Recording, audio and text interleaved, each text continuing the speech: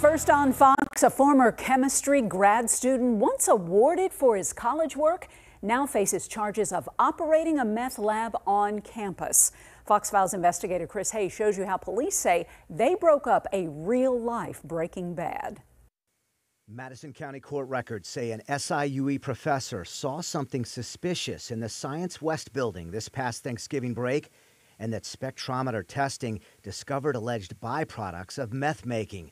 SIUE's police force investigated. Here's Chief David Goodwin. And this was somewhat of a routine call when it originally came in, but a lot of our staff teamed up, did a lot of background, and then were able to kind of get it to the point where there was an arrest made in the end. So really a team approach. A probable cause statement says SIUE police confirmed that the only person to make electronic access to the Science West building between 11/22/23 and 11/27/23 and had a key to room 3000 besides the reporting professor was Jeremy Smalling.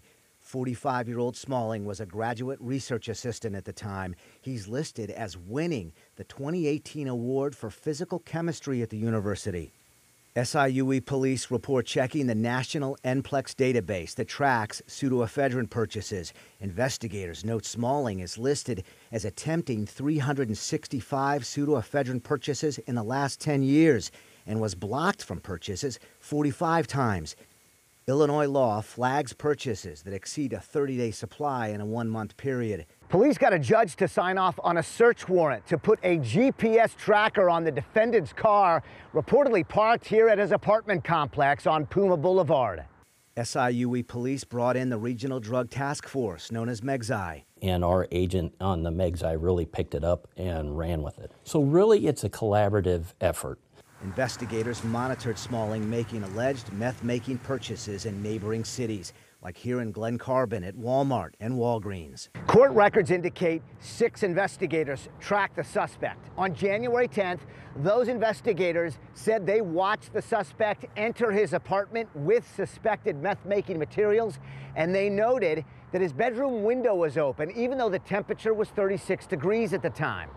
Smalling is now charged by the Madison County State's Attorney with 4 felony counts, including aggravated participation in meth making and possession with the intent to deliver.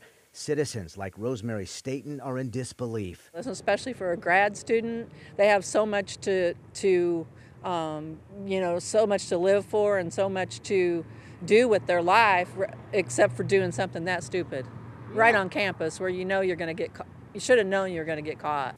A spokesperson for the university added in a statement, SIUE is aware of an ongoing law enforcement investigation concerning an individual who was previously enrolled as an SIUE student.